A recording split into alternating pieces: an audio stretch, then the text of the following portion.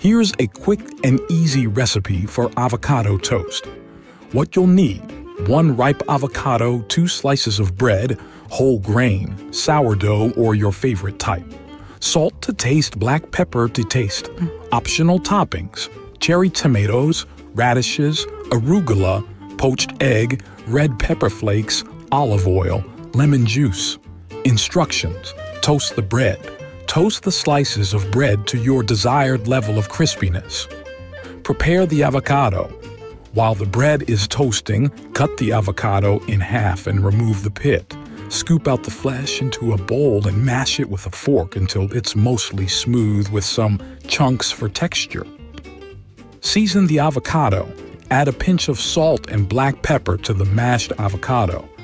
You can also add a squeeze of lemon juice for extra flavor.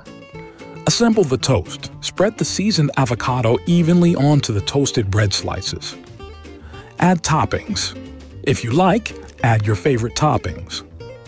Some popular options are sliced cherry tomatoes, thinly sliced radishes, a handful of arugula, a poached egg on top, a sprinkle of red pepper flakes for some heat, a drizzle of olive oil.